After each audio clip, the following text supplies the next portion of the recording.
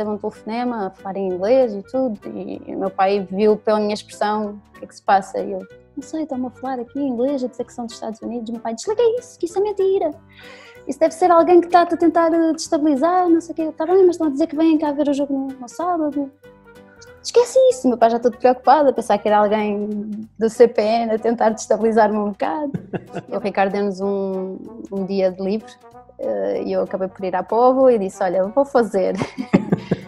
E entretanto vi o resultado, peguei no telemóvel, tive que ligar ao Ricardo e contar. O Ricardo ficou tipo sem palavras, disse, pá, já te ligo. E demorou assim um bocadinho para me ligar. E o Beto é que me desafiou e disse, mas estás louco, aquilo são jogos atrás de jogos e... Eu disse, pronto, vamos. Eu nunca digo que não a um desafio e acabámos por ir e olha, acabámos por ganhar.